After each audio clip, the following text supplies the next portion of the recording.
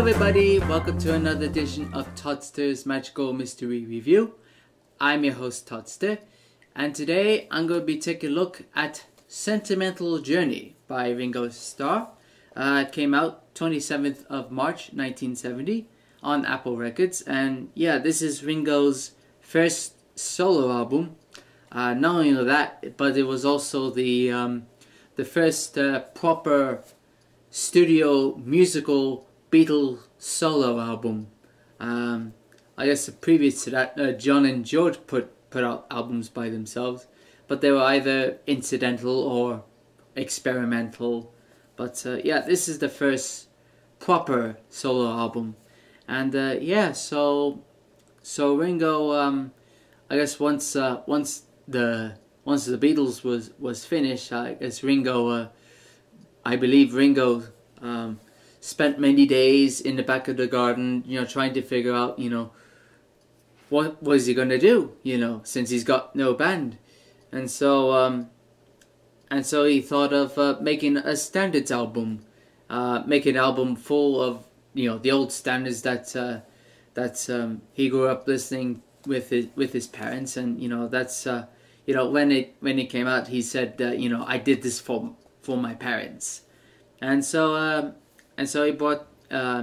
he got together with George Martin, who produced it, and also brought his orchestra to back him up, and he also brought along a whole bunch of people to arrange each song. So let's take a look at the album. So we start off with the first song, the title song, Sentimental Journey. Now this was popularized by Doris Day back in 1945, I think, and this version was arranged by Richard Perry, who went on to help out Ringo's big breakthrough with when he producing the Ringo album and Good Night Vienna. It's okay. It's a bit of a slow, sloppy number to my ears. But then we go into the old Cole Porter song, Night and Day. Now, to me, it's the best song on the album, in my opinion. And I just like the way how it swings, baby. And then we go into Whispering Grass, Don't Tell the Trees. First was a hit by the Ink Spots. Yeah, it's a bit of a so-so song. And then we go into Bye Bye Blackbird, the old 20s standard, arranged by Maurice Gibb from the Bee Gees, which I believe Ringo and Maurice were neighbors by that time. Yeah, I like this. I like this one. Very upbeat, very nice. Compared to what Paul did many years later on his own standards album, which we'll get into once we get there. Yeah, but I like this. I like Ringo's version better. And then we go into I'm a Fool to Care, the old Les Paul Mary Ford tune. Yeah, this was arranged by Klaus Voormann, one of the old Hamburg friends, which we'll hear a lot more on the upcoming solo albums. Yeah, it's okay. Then we end the first side with Stardust, the old Hoagie Carmichael tune, in which Paul arranges it himself, and it's a killer arrangement, but it's an okay version. But yeah, that's especially when the middle eight kicks in, that's pretty nice. Then we flip the record with the Fats Waller tune, Blue Turning Grey Over You.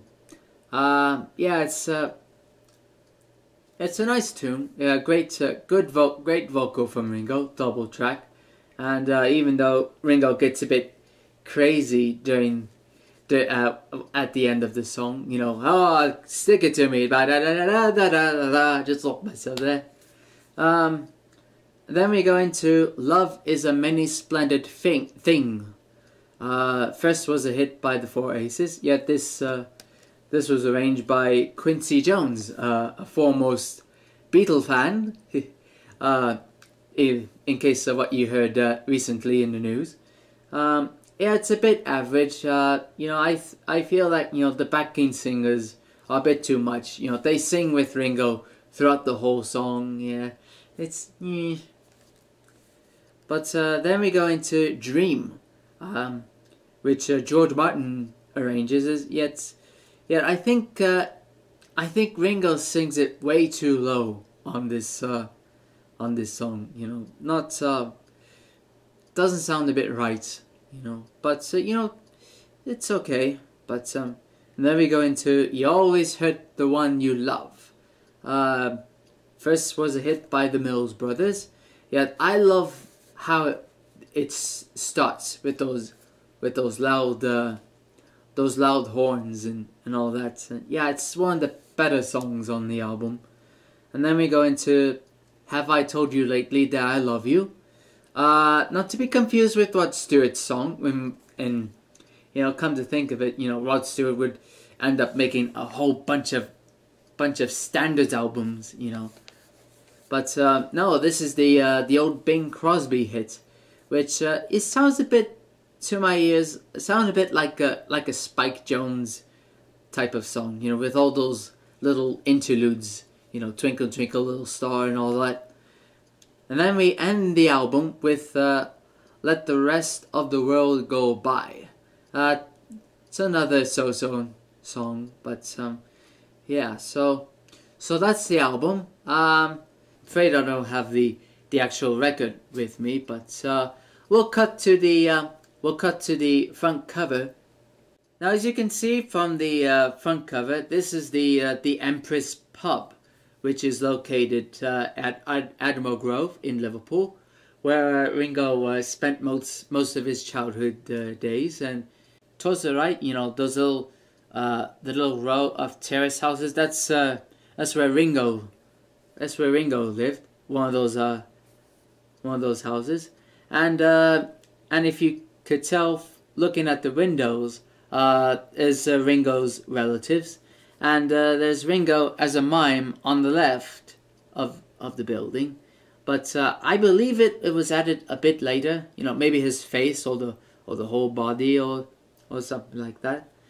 But yeah, it's a very lovely cover, lovely photo. And so what do I say about this album? Well, starting your solo career with a standards album is a bit weird, but yeah, there's some great bits in here. You know, a few songs are okay, but overall it's a bit of an average album. You know,